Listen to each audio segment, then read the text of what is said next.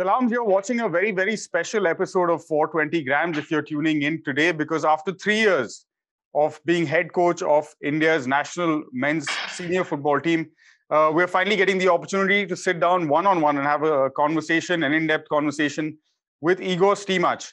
The man, of course, needs no introduction. Those of us who are familiar and have been fans of following Indian football with any sort of interest over the past few years will be well sort of versed with Mr. Stimac's history, both as a player as well as a manager. And of course, we've seen him run the national team over the course of the last 3 years. So lots to talk about. We've had a few episodes on 420 Grams where we've talked about Igor's work with the national team, successes, failures, and all of those things. Today, we have the man himself to give his perspective and give us a chance to sort of look inside his brain and pick at his brain and understand what he's looking at, not just today, but also in the next few years as far as Indian football are concerned. Yesterday, of course, as you might have read in the newspapers, Igor met with the newly appointed committee of administrators to discuss the situation with regards to his contract and his extension. So Igor, welcome first of all to 420 Grams. Thanks very much for taking the time. I know you're with your family and all of that, so it's always good to have you when you can make the time. Most welcome. How did that meeting go with the COA yesterday? Do we have some good news to give Indian football fans? No, as I tweeted yesterday, the meeting was fruitful. It was very open. Obviously, I didn't know, but they had, prior to our meeting, they had a meeting with the players, our senator players. And obviously, the feedback from them about the work we are providing was quite good. So the COA members were really happy about what national team has done in the past 3 years and what's been achieved, which I don't consider great achievement, as I told you. Maybe yes, in regards to the circumstances we were finding ourselves in with pandemic and not being able to have camps as planned and spend enough time on the training pitch, but everybody expected us to qualify. That's for sure. And in regards to that, there is no great achievement yet to talk about. But what we can speak about is the way we performed, the way the boys played, they behaved, and the different kind of football we presented in Kolkata in the free qualifying matches, which everybody was happy about to see finally. And that's what I say always. You give me enough time to work with these boys, I will provide. If you don't give me enough time, do not expect anything, and please do not criticize that, because that for football to work, for the players to perform, we need time to work together. We need time to spend together. We need time to adjust things in a proper way, and that's the only way football works. Fair enough. So we're then just proceeding further with that, like, are they going to give you the kind of time you need to make India into the kind of project? Because 3 years ago, when we met you at your first press conference, we talked about like aims and what it would require to eventually get India to, let's say, a World Cup, right? That takes a lot of time and effort. Yeah. As I joined AIFF and I was contracted first time, I was never putting pressure on anyone about how long my contract is going to be, because I was very confident that I'm going to provide and fulfill the goals. That's one point. That's what I do now again, because the terms of my contract are not the main priority at this stage. I will negotiate the terms either with COA or with the future president or future technical committee. That's not an issue for me. As I said, for me to stay there, the most important thing is, are you going to provide me enough time to work with the players? Because if there is no such option, then I need to think twice about staying or looking for another job. And as I said, I do have offers. I do not negotiate with anyone at the moment because I'm fully loyal to the contract I have. I will be patient. I will wait. If COA members are going to discuss and provide an offer, we're going to sit down, talk. and we're going to find an agreement, that's for sure. I told them, do not waste your time on me and my contract at the moment because you have priorities. There are certain time frames given by FIFA which they need to fulfill about adjusting the constitution and making sure election is done on time. So that's the priority for them at the moment. My contract can wait, and that's not an issue. But other things are the issue, and that's definitely the truth. Fair enough. By that, do you mean to say that we have to wait till the constitution and all of that is resolved, and then elections will happen, or do you see things happening before that? Because we have less than a year to go. I'm not sure. I'm not sure in what stage they are at the moment with the constitution and election procedure and all that. What I certainly know that they were doing and giving some other contracts to the AIFF. So they have the possibility, if they think that's right. If they don't think it's right to go into giving a long-term contract to the coach, then be it. I don't have problem with that. I said to them, you have my full support in what you do. You don't need to be worried about me running away somewhere. It will not happen. If you come forward with some offer or some contract, we're going to discuss, but please make sure that we don't get any kind of ban from FIFA for not fulfilling the expected time frames which were given to us. It's very simple. All right, so I guess then we'll have to wait and watch, and perhaps the ball is now in the COA's court in terms of that contract extension.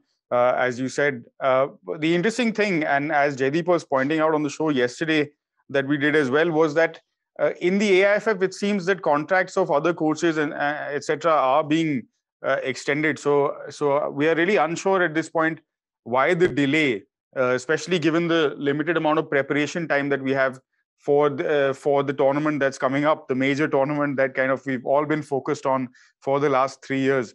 So not really sure what's going on, but I guess not too much you can do about that either at this point, Igor. How are preparations proceeding? What's your plan for the next few months, irrespective of what happens with the contract? At the moment, I'm working with the Abhishek on finding the opponents for September camp, but my hands, as you said, are quite tight there, because I don't know if we're going to get approval for a longer camp. If we don't get approval for a longer camp, then I will not accept playing against stronger opponents because I don't have enough time to prepare well. I would rather choose whatever is available there from weaker sides, lower ranked sides, so we make sure to make our life easier. As simple as that. As much time as we get as a national team to work, to prepare ourselves, we can accept any opponent whatsoever. We don't have fear facing anyone. But depends on the time we are given to prepare ourselves. That's for sure. So we are blocked at the moment. We do know what we have to do. As you probably aware, we have 2 camps, not 4 like before, because there is a World Cup coming in November and December. For that reason, there will be no October and November FIFA windows at this stage, only September FIFA window for 2 friendly international games, and in 2023, March window for 2 international friendly games also. And that's all we got, After that, we need to see how we can organize ourselves, because many things are there to be discussed with other stakeholders, because we have Santosh Trophy, we have Super Cup, which will be played until very late in May. We have ISL playoffs, semifinals and finals. You know that end of February, ISL regular season will finish, which will be followed by semifinals and final game, which means that once again, we're going to have 4 clubs involved until mid-March in the competition, and 7 clubs will be waiting and training and waiting the Super Cup to start. So all these things in regards to the national team candidates need to be discussed, need to be measured, need to be adjusted to what national team needs, because that's a long process of planning making sure that things are precise, that things are certain, that we don't come to next year, January or February, without knowing who we play, where we're going to stay, which hotels we are going to choose. You know, this is not kind of a approach we need if we want to do well at the Asian Cup. Hmm. Have you sort of made any kind of proposal to them in terms of what you want exactly, like how many days, when, etc., etc.?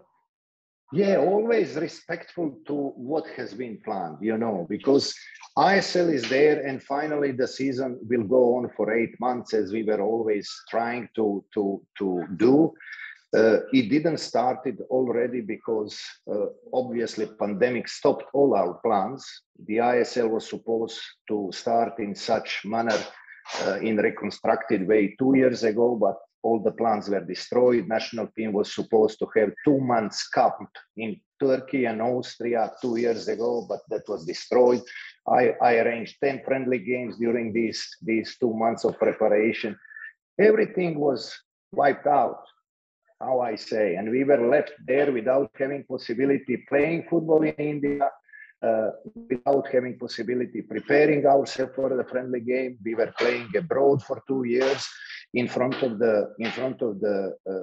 our host supporters with the referees who are always, you know, pushing a little bit on the home side, and all these things can affect whatever you're trying to do. And obviously the worst thing and the worst point I was having fear of was not getting enough time. You know, when I just remember last time when we went to Bahrain, I had a half a team coming to Bahrain 1.5 hours prior to the game, to the kickoff.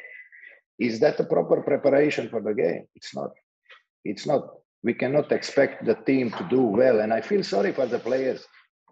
I'm not, and never feel sorry for myself. And I don't mind facing criticism and being pointed finger at me, you know, for this reason or that reason. But if the coach is not given time, proper time to prepare the team, to do man-to-man management job, to explain things and wrongdoings to the players, to work on the pitch with them on the final third combinations and options, on ball possession, on accuracy in passing, on mid-press, high press, how are you going to expect things to happen? And why this happened now? It's not a miracle. It's because we worked hard for 2 months. It's because we trained every day twice, you know, because we were doing man-to-man management. We were showing the players what has been wrong, what needs to be done, how it needs to be changed. It's a huge process. Football is a huge process. People can see only what's happening on the pitch during 90 minutes, but what's happening prior to that is the most important thing. You know, that's just the pitch. 90 minutes on the pitch is just, I would say, full amount of the energy and the time spent on the training pitch in 3 days, 5 days, 7 days, or 2 months prior to that. Mm. And as much time as you are given and possibility to work with your players, you have better possibility to perform good. Oh, absolutely, absolutely. You're right. I think back when, and I think you must be well aware of this, back in 2011 when India qualified through at that time there was a backdoor to qualification through the Challenge Cup, and we made it to, after 30 years almost, we made it to the Asian Cup. So at that time Bob Houghton was the coach, and so for 11 months he had the whole team together, and that's why I think despite the results not going well, at least the team was able to achieve a standard of football that was beyond what we had seen earlier. Unfortunately for you, that is not a possibility. Yeah, I know and I understand, and the football, no coach can guarantee results. Yeah. But I speak about performances. So we need to make sure now we get enough time to perform well and to make Indian football followers proud about our performance. I'm not saying we're going to achieve great results, because results are in God's hands. You can be much better side during 90 minutes and lose the game, and lose it heavily, you know. And so the result is in God's hands. But performance is what makes people happy. The way you play, the way you approach the football game. And I'm the coach who is always trying to convince our players that they need to go out to express themselves without fear of making mistakes, because mistakes will happen always.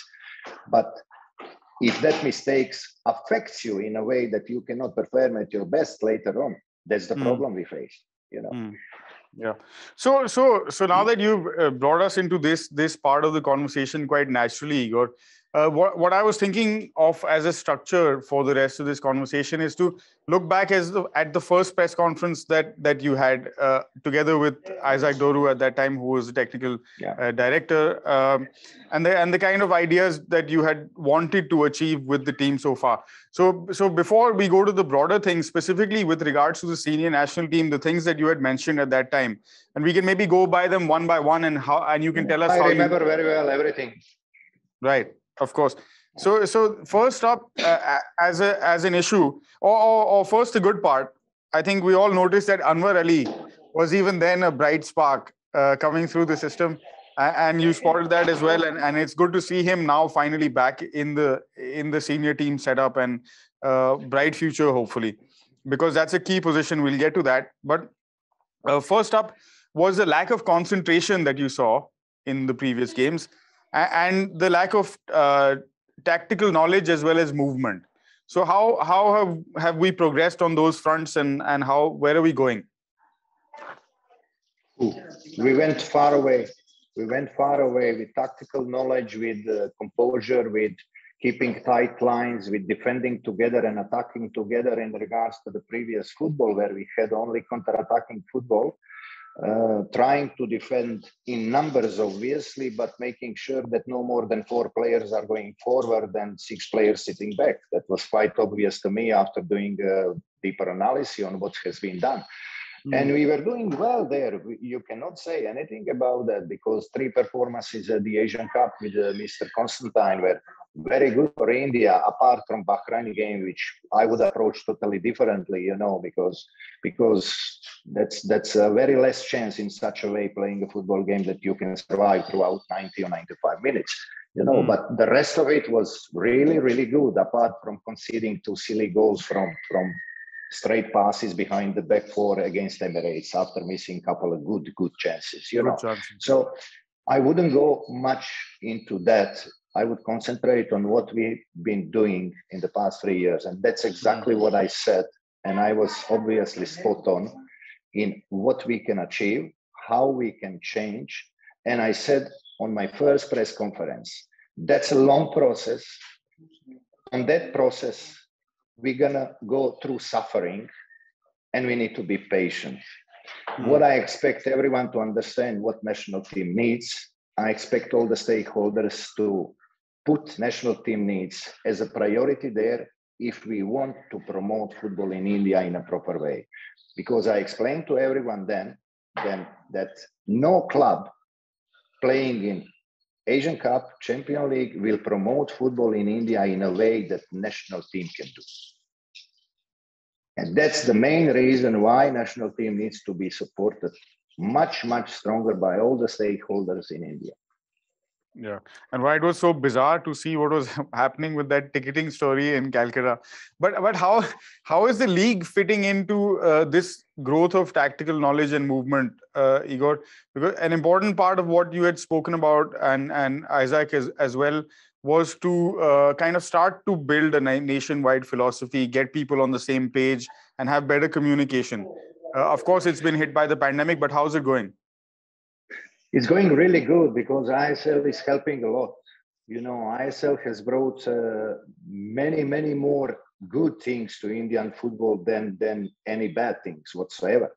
It's helping a lot because all the foreign coaches who were there were helping the national team to rise with their work, although they didn't have time, like me. They didn't have time. If you consider that only in last 2 seasons, foreign coaches who were employed by ISL clubs had 4 months of pre-season to work with the players and prepare the teams for the bubble situation where players will just play games without possibility of spending too much time on the training pitch. That's not kind of a work which can help in a great manner to the national team, but it helped because all these communications we had, and I had fantastic relationship with Manolo Marquez, which I appreciate, with Owen Cole there, with Ivan Vukumanovic throughout last year, all the time. with Sergio Lopera, with Juan Ferran, with all the guys. I can go individually and mention all of them to you, but we were in continuous touch about the players, about positions, discussing everything and keeping in touch and making sure that we benefit all from what we do, because we need to behave like one body and we are one family. If we don't stick together, if we don't work together, Indian football will not go forward. And obviously, I depend on their work. My work depends on their work because they have possibility to spend more time with the players than I do. And then I need to find out much more about the players which they have under their control, because they will know much more about them. I can see them for 7 days when we have the camp, and they spend all the time with these coaches. So their information on the players is very valuable to me. So good. So it's good to hear that, of course, you have that communication and that access to information. Still, of course, I guess gaps are there. That's why, and because those gaps are there, is why you need the camps to be longer. What do you see as steps towards kind of reducing those gaps? Obviously, more games, but I mean, let's hear you say it, I guess. Everyone knows that, and it's going to happen now. So we shouldn't be complaining about that. But this season should bring more than 40 games to the players, which is fantastic. Football will be promoted in a much better way. There will be more competitions, which is great for all the players. They will be under the process of the training, and they will keep fitness level condition for 8 months, which is great, but it's also danger. It's danger because they are not used to it. So now we need to see what effects this is going to have on the players' muscle strength, on their weak points, So how are they going to handle that in such a long season, But obviously there will be much more time between the games for them to recover, which is really good. There will be no need for any coach whatsoever to push any player with minor injuries to go on the pitch and perform, which we had many problems with in the past. If I speak with the national team, I'm kind of a coach who never allows a player with a minor injury to go and play, because I consider that such player cannot help the team. He's hurting himself, first of all. He's putting himself in a grave danger. And I consider that even a less good player can help much more the team if he's 100% fully fit than the one with a minor injury going out and risking everything for the team, So these are the things which are now much, much better. And for that reason, we should be optimistic about the future, but also we need to take good care about the players. That's why I'm insisting now on all coaches prior to start the preseason to do isokinetic tests on each player, because there is a huge problem in a muscle strength disproportion in India with the players. They didn't go through great development programs, and the muscle strength between hamstrings and quadriceps are such a huge problem and issue for these boys. And they are getting injured after making a few longer sprints, which is obvious. Too many ASL injuries also in our players. And we have situation where some talented boys are just disappearing from the football pitch after playing one season in ISL. We shouldn't allow that, because if anyone is investing 8 to 10 years in the development of one player, then these things needs to be sorted. We cannot risk putting these players at such great danger without making good and proper workout on the muscle strength, especially on the hamstring side.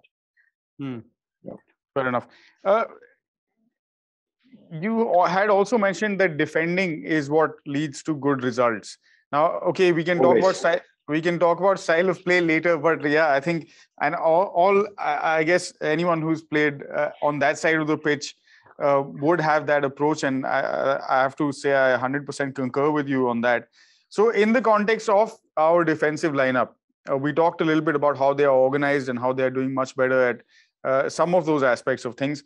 But competition for places over the past 3 years, how has that progressed? You see, when we entered the process, we were quite sure that the biggest difficulty we're going to face into changing the mindset of the players, because the team which was there, which we took over, had certain way of play, and they had habit to play in such system, you know. And especially if these players are much experienced in certain age, if they are 26 and more, then it's difficult to change them. No, never mind how much time you get to work with them. You know, it's difficult. If someone puts them under pressure, they will not even try to pass the ball from the back. You know, so we were quite sure and aware of that problem we're going to face. And that's why the only exit out of such a problem was opening door wide open to the youngsters, you see, and giving the chance anytime we get to these youngsters to go out on the pitch and perform, to gain the experience and mature quicker. That was really important to us. And that was the suffering part we went through, you know, because when you go with the youngsters in numbers, trying to give them the chance to mature quicker, you are facing a grave danger in losing many games, which are there to lose because they are friendly games, especially if they are not official friendly games. Then that's a great opportunity to do such a thing, you know, because you are not losing the points on rankings, or you are not risking anything but being criticized from the public who are followers, you know. So that's not a damage, I would say. So we survived that process, and we got to a point now where we have 38 players which are there. And great mixture of youngsters, 4 to 5 senator players, and mid-age players who are also our strength. And 3 years of work has been finished. It's been done in great style. I'm proud of the boys, how they handled everything with so many problems in the past 2 years, especially. And we are on a good path to do great things. I'm telling you, because if you take out Sunil, Gurpreet, and Sandesh out of this team, then average age of our first 11 is 22. And we are the youngest team in Asia. And having in mind that our qualifiers for the World Cup are coming in a couple of years, then it's quite obvious that these players will be much more mature, that they're going to have much more experience. And with the senators who will still be there to help them rise, we can expect great things. And not to forget that reducing number of foreign players in ISL helped us a lot. That's what the thing we insisted from the very beginning. It took us a couple of years to come to 3+1 rule, but you could see how much positive effect that had on Indian players going through, showing up, and proving themselves. And that's one thing we need to keep following and going on. That's why I'm now pointing out the importance of thinking, not requesting. Let's start thinking about making I-League only Indian league without foreign players. I have nothing against foreign players because they bring many good things to Indian football. Indian players are rising up next to them, learning from them, especially if you choose character boys who come to India and they are ready to fight for the team and for the shirt, not those who are just walking by, you know, and money pickers. We had great foreign players last season in the league who were making huge difference on the pitch for some teams, and that's great, you know. So I appreciate their effort, their work, their help to Indian football, but I-League, there is no point of having foreign players there. Whoever tells me that there is a good point and reason to keep foreign players in I-League, I'll sit down with him, discuss. I will give 100 arguments against it, you know. Yeah, no, fair enough. I guess you had mentioned this, I think, in one of your post-match or press conferences as well at the AFC qualifiers. And we were discussing it a bit, and there were, of course, those in favor and those not. Sudeva and Indian Arrows, 2 clubs already exist that largely that played with only Indian players in the I-League, and I think it is potentially a model that can be followed along, also with perhaps some kind of age regulations. It's not only potentially. I wouldn't use that word. You know, it's necessary. It's necessary for Indian national team to become strong in the near future, because you ask me many times, not you personally, but your colleagues, where are you going to find Sunil Chetty? But I'm asking you, Where I'm going to find new Sahal, new Tapa, new Brandon Fernandez, where I'm going to find new Anwar Ali, new Jackson, new Suresh, or I don't know who. If we keep all these most important places in the team for foreign players, and we don't have possibility of involving POI players into the national team, where are we going to find them? If we are not opening the door for these boys to perform on these positions, that's impossible. It's simple. 2 + 2, so we need to be very wise. We need to use logic here.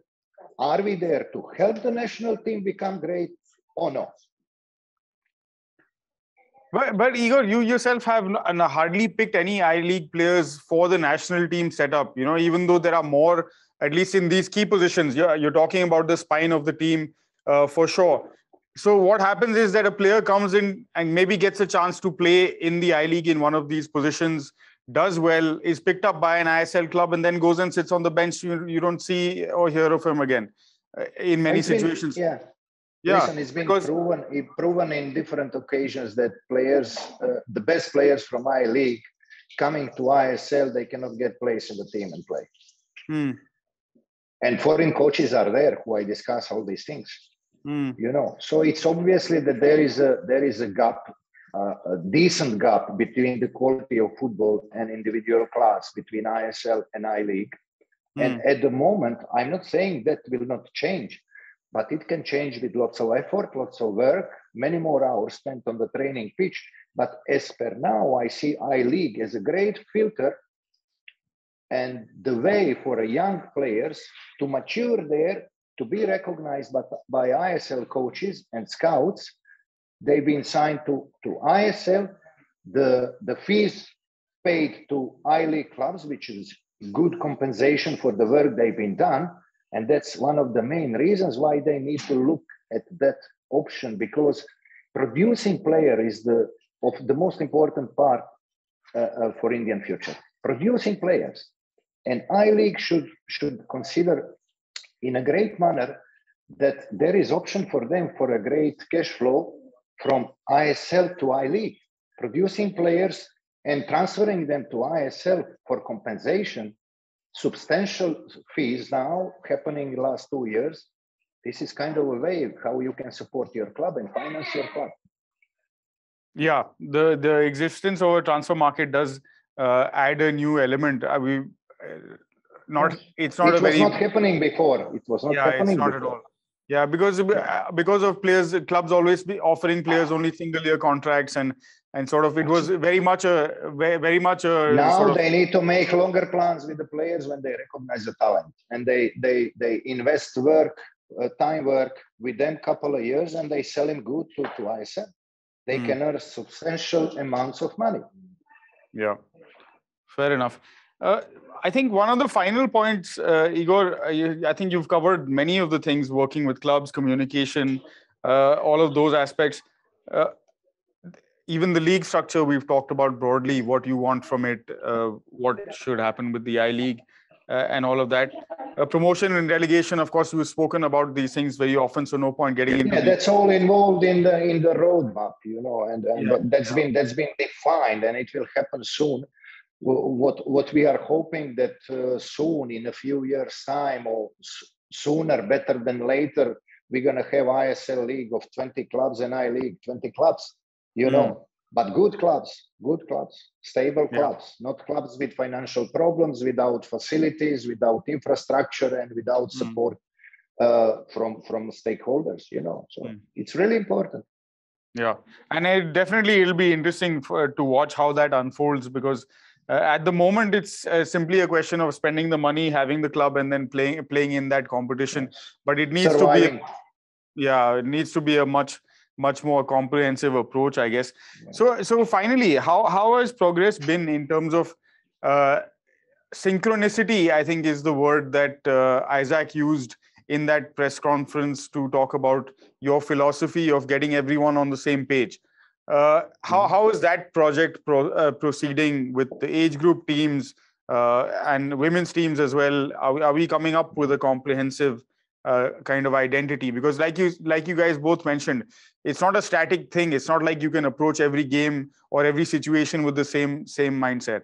No, obviously not. You mentioned earlier that the most important thing in a football game is making sure you don't concede goals. But there are different and various ways how you approach that point. You can defend your goal very high and away from your goalkeeper.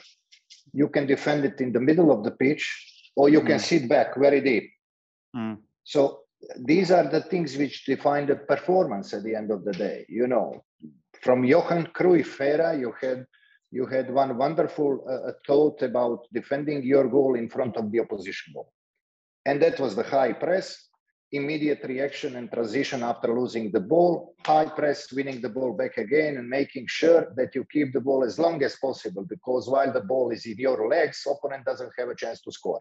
And that's Barcelona philosophy, Then you have the teams who are playing only straight football, after winning the ball, striking fast, quickest as possible, like Liverpool does most of the times. But this high press involves all the pitch from each position, So, and then you have also the clubs like Real Madrid who can do anything with the quality of the players they have, with the experience they have. They are not using high press because obviously age of that team is not allowing them to go and risk so much, because they would run out of energy very soon with a high press. But they know how to defend with their experience. They know how to close the gaps, and they have so much quality from the middle of the pitch to strike. With these youngsters they have on the wide positions at the moment, with Modric, with Benzema, with Toni Kroos, Casemiro, all these guys, they can hurt you badly. And that's what they've shown to everyone, to Man City, to Liverpool, to everyone there, So it's about philosophy. Our philosophy is playing without fear and performing well.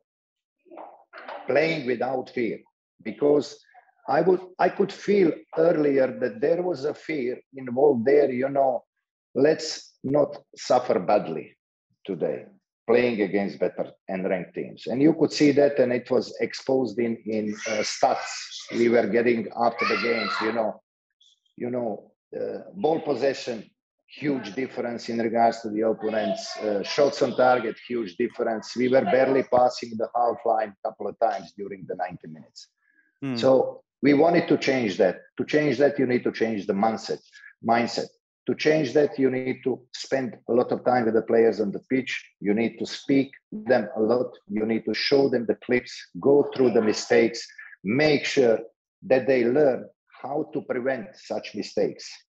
Not there at the spot where mistake was done, far earlier. Because when goalkeeper receives the goal, it's never his fault. Prior to that, 5 mistakes were made at least on the whole pitch. Prior to that, Sometimes people say and rubbish goalkeepers for receiving silly goals. But what happened prior to that? How the opposition team get in front of the goalkeeper? Can you tell me? Who made those mistakes? So it's about whole team, compactness, tight lines, reactions, making sure that whoever does wrong, you make it right for him, being ready to sacrifice yourself. That's the point where we came very far with our players, with the national team, because everyone there is involved in both transitioning, attacking and defending. We are keeping much better the tightness between the lines at the moment. Our reaction after losing the ball is much better. We are not going through the game unconsciously anymore. We are well aware and we are conscious about all what's going on the pitch now. And that's what I'm proud of. And the under-19s and the under-16s, are they even further down? In regards to that, I'm, as a national team coach and under-23 coach, I'm responsible for these teams and obviously taking care of Indian Arrows program and selection there. Not involved in scouting players there, obviously, because I don't have so much time for that. But Venki was heavily involved with the senior national team for 2 years, and we made sure that program from the national team was passed to Indian Arrows to follow these boys to make sure they are well prepared for ISL games later on once they go through the Indian Arrows project, and that's been very fruitful, as you can see. So I always say, whenever you criticize people from AIFF, if you have good reasons, make sure you give compliments for good things which happened there, because Indian Arrows is a great project, needs to keep going on. We all need to make sure that project survives, and in the near future, that project should join ISL. Let's not forget about that. It will give us a great possibility of keeping these players, say hello to everyone, and say goodbye now. Bye. And, and these are the things I'm trying to be aware of and make sure to help everyone there involved. Okay.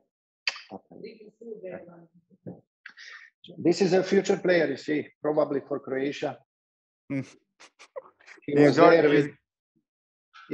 with Mbappe and Luka Modric there when Croatia faced France on the pitch. He was with the players there. Yeah. He's got the right pedigree for it, I guess. Right pedigree and left-footed. These guys are special. These guys are special. Absolutely. Yeah.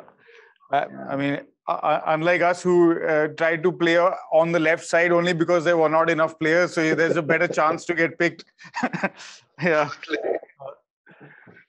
So fair enough with the under 16s, under 19s, that process continuing. Arrows and like you rightly said, I mean, Arrows is a project that we've appreciated and complemented right from its creation back in, I think, 2009 probably was when in different forms it started to have a team that could help India prepare for the Asian Cup in a different way, and then it was carried on as a long-term project. And it's a great way to for the World Cup under 17 also, as well, which was great to have in India, and now the girls under 17, which will go on. It's another great achievement for AIFF. I just hope, and we should check how much we can do about this Asian Cup now, and the possibility of joining the host to host this cup if there is a willingness by our side to participate, if there is a possibility from the government part to help us organize that, because that would give us enormous chance of qualifying. You need to see that. There is a possibility also because China was supposed to be the host, and once they decided to get out of the picture, now it's a good possibility of talking to AFC to divide the host spots to different countries, not only to one, because it's difficult that one country can prepare itself in 12 months' time or 8 months' time to host so many nations and make sure that everyone is organized well.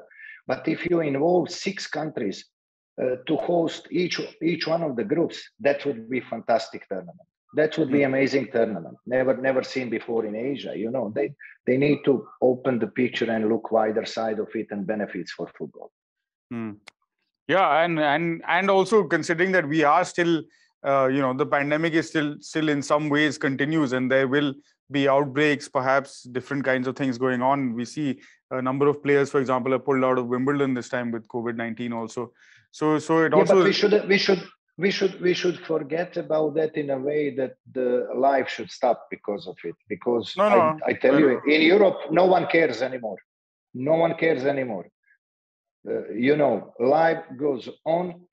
We are trying to take care about elderly ones and everyone with the chronic problems, but young people and people with a good health, they don't face any issues with such a problems. There is a vaccine, which is obligatory, and that's it. Life needs to go on. We need to live our lives. We need to enjoy football and other things in life and live normally. So if someone gets positive, he will be quarantined. And that's it. There is a test possible to do and get the results in 5 minutes. So there is no issues whatsoever.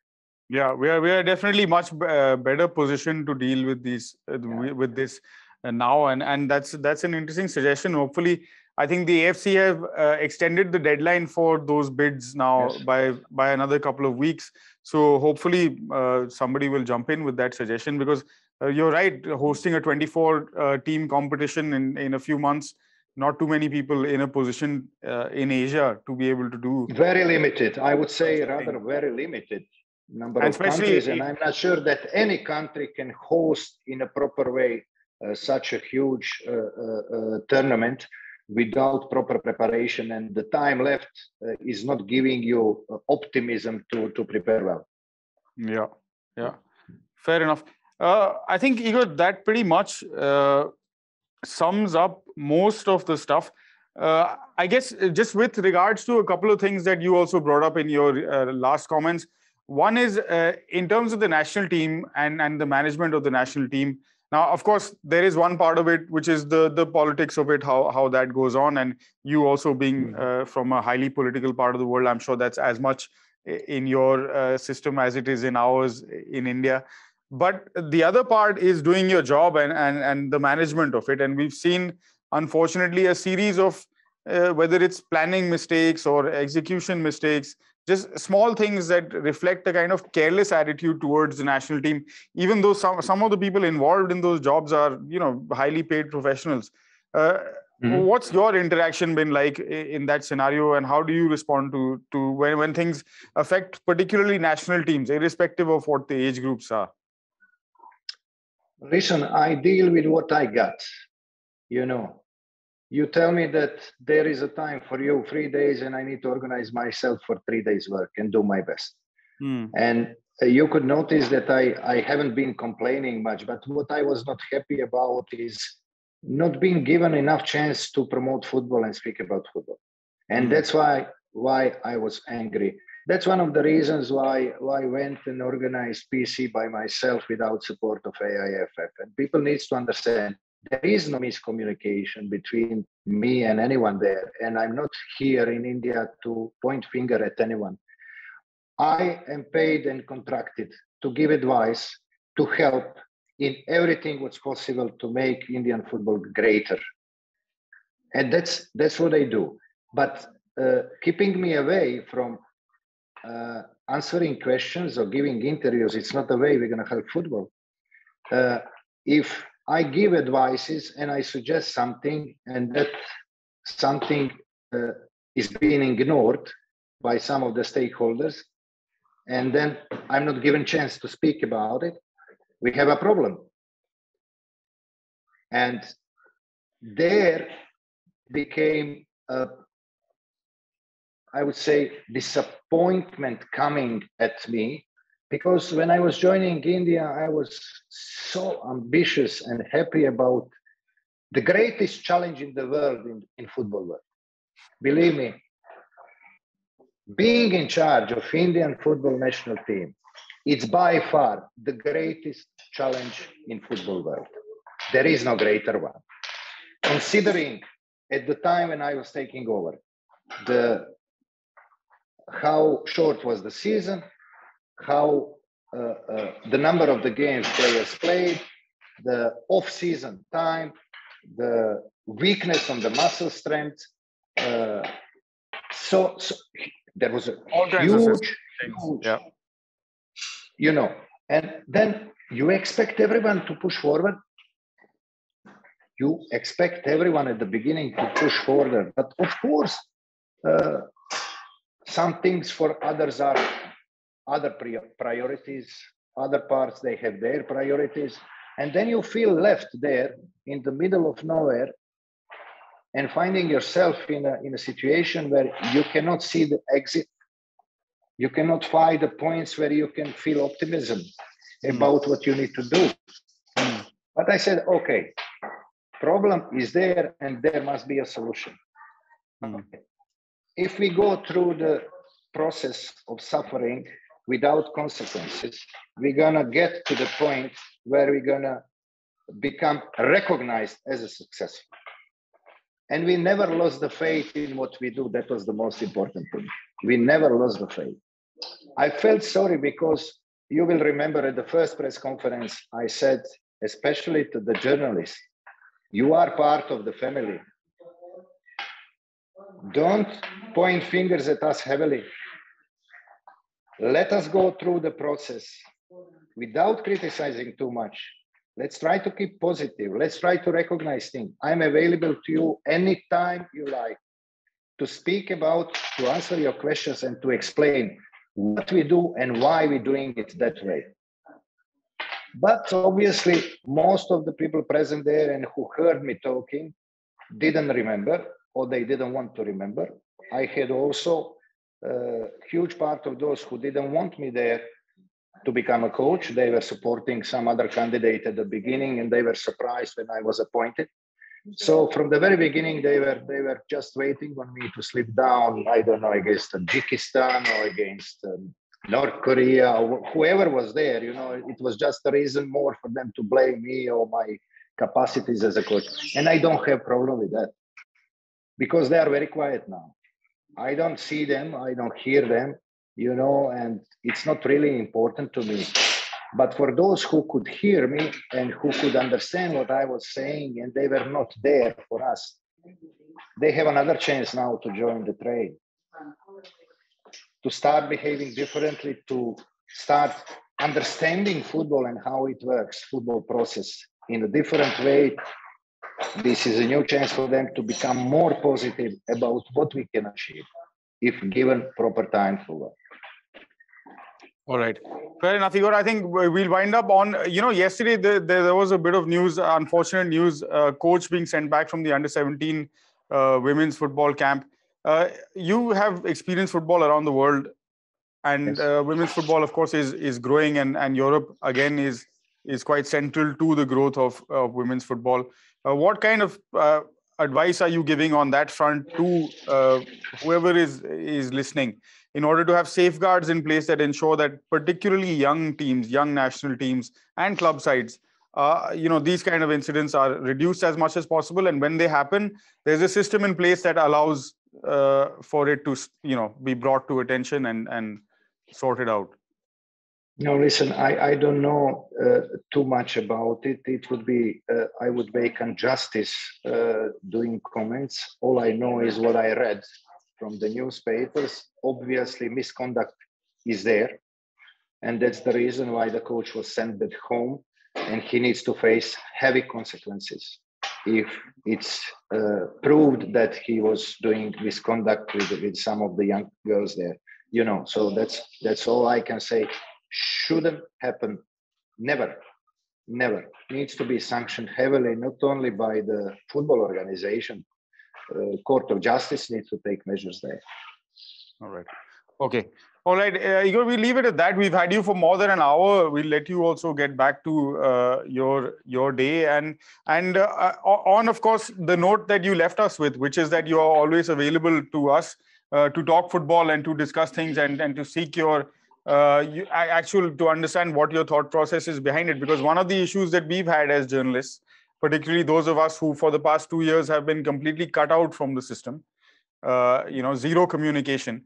If you do not have any communication, then you can't understand what the process might be, what the thought might be. Then I have the problem. Because you start guessing. Yeah, we are guessing. You cannot make your judgments adequately. When you start guessing, then you go the wrong way. Because you know what's happening inside. That's why my anger was coming there. That's why I didn't want anyone from AIF being involved in my PC after the Asian Cup qualifiers, because that's my words. In a way, I want to pass to the public with everyone welcome from your family, from the media, to be there, to hear, to put questions in front, and that's the way it needs to be done. Because I will remind you again, we are all same family. You are very important to us and to our job, to know as much as possible about what we do, how we are planning to achieve things, and the process we're going to go through. And that's going to make your job easier, not to go the public, create public opinion with the guessing, without guessing, with actual information. With actual information. That's right. I was looking at I would say, all your shows. You were surprised last time when I told you that. But I am a person which is committed to the job, and public opinion is very important to me. And you are the ones who are creating public opinion. It's not me. You are the ones, because how you see, how you guess, how much you know about national team coach work, that's what you trespass to the public. Absolutely. And that's why I want you to stay close to us, to get as much information which is needed for you to inform the public properly. Because I mentioned last time, football knowledge is very low in India. You know, some of the boys who are there and making comments, you know, play, coach 20 games per season, they don't even know that you cannot do that. You know, there is 5 FIFA windows during the year with 2 friendly games, which is 10 games per year, including qualifiers. Yeah. And you cannot get the players from the clubs besides that. That's whenever you want. Yeah. We need to teach these people what are the football rules and what national team coach is they're having in their hands. You know. Absolutely. So let's change few things also in regards to this communication. From my part, it will be the same. I will be available for you guys there always. I hope that we're gonna sort out things in the AIFF in regards to that, and we're gonna have open door for everyone and welcome for the critics and for those who are seeing different. You know, to put the questions, to discuss football, to speak about plans, and to work together. Absolutely. On that note of good communication and optimism, Igor Stimac, thank you very much for the time you have given to 420 Grams. We will, of course, have lots of questions, not always be in agreement, but hopefully be able to sit at a table and talk about it as long as it's football. Thanks once again. And all the best for the coming months. We hope to hear more with regards to the preparation and what happens with the AFC Asian Cup, but also lots of other things happening in Indian football. So we'll keep an eye on all of that as well.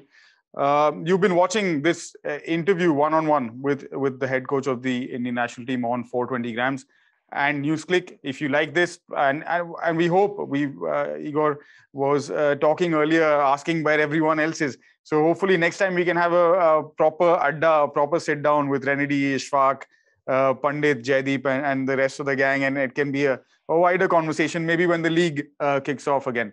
But until then, please. Until then, stay safe, take care. Thank you everyone for watching. Do like, subscribe, share as widely as possible. We'll see you next time. Goodbye.